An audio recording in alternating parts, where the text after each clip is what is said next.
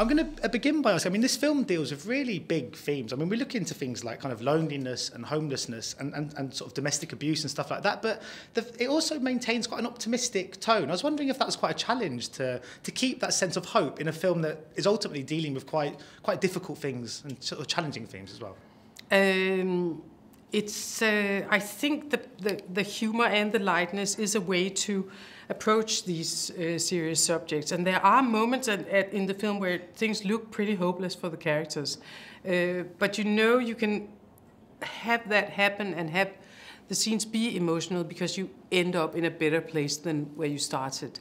And I actually think that now the world sometimes looks so dark that the answer is to come to not just do something that's superficial, but actually address some of these subject matters, but do it in a way where you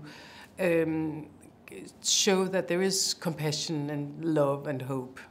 Because I mean, I come from London, where people just don't like talking to strangers. It's like there's a real kind of, if you sit on the tube and anyone sort of dares speak to you, it's kind of like the worst thing that's ever happened. But I'm assuming, obviously, having made this movie, you must believe in the kindness of strangers and the notion, I guess, that one of our next best friends or partners is someone we just haven't met yet. But actually, the tube is an example of fantastic coexistence. It's everybody's tube. As you know, I worked with Stephen Woolley on Their Finest, and he loves the tube as a symbol of democracy and how strangers can coexist underground.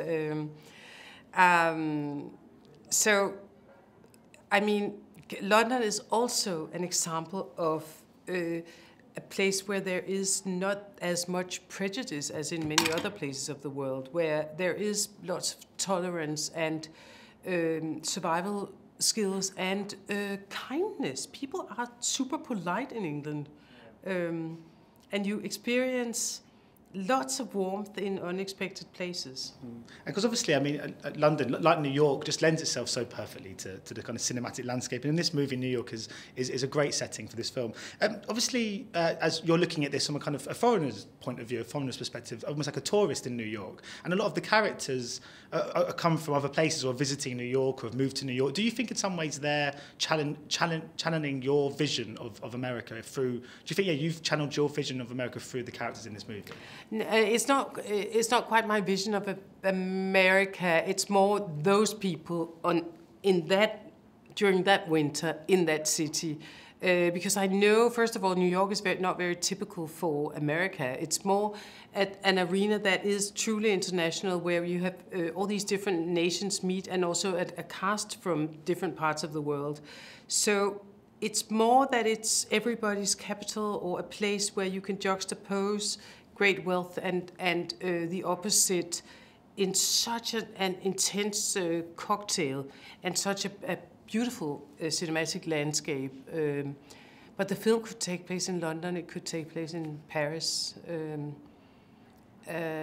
except America now is, there is a bit less hope, I think, than we still have, at least in some parts of Europe.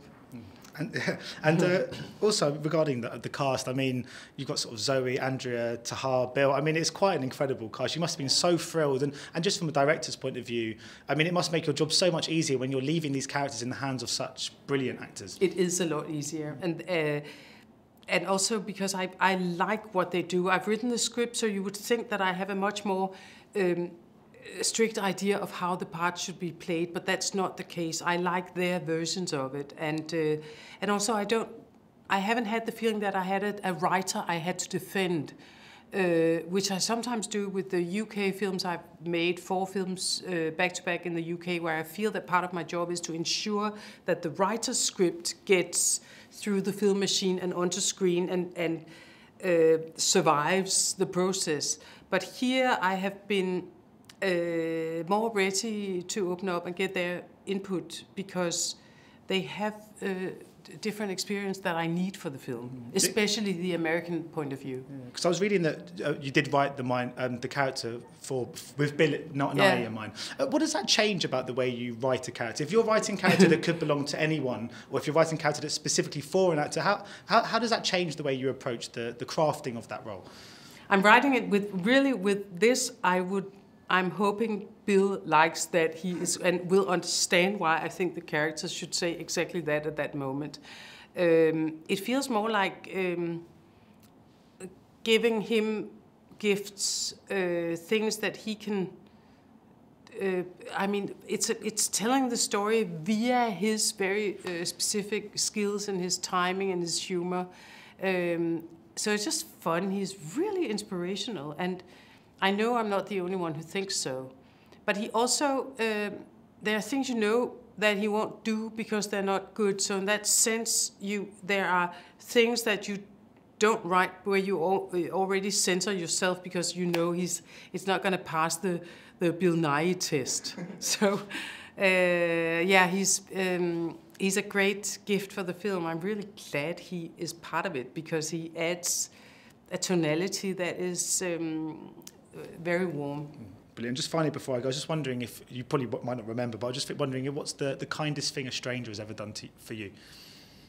Oh, it's nice. Last night, all these people who just come up to me and tell me what the film made them feel, but I think the bigger, more serious points in life where you are in a hospital at 4 a.m. in the morning because something really awful has happened, and all of a sudden there are these people in white dresses, outfits that you have never met before, and they understand and help, and it feels like you've known them for 20 years, people you only meet for those 5 minutes where they are of huge, huge help. I really admire that, and you see it in the film. Andrea Riseborough's part as an ER nurse who just goes out of her way to an extreme that she can't take it anymore. Thanks so much for your time, so much appreciated. Thank you. Ladies and gentlemen, you're watching Hey You Guys! Hey, you guys! Hey You Guys! Hey, that's what they all say. Hey You Guys! Hey!